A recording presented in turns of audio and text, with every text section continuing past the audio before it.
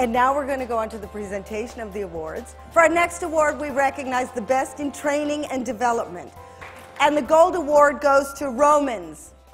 Now, the fact is that it's endorsed by Sunday Times, and also in front of so many influential companies within the industry, to actually stand out head and shoulders above some of them is a fantastic achievement for us as a small independent agency. It means everything, because we've put so much effort into the training side and development, and it's been a long-term policy of what we've done in terms of training everybody, putting the resources in place, having the vision and executing it.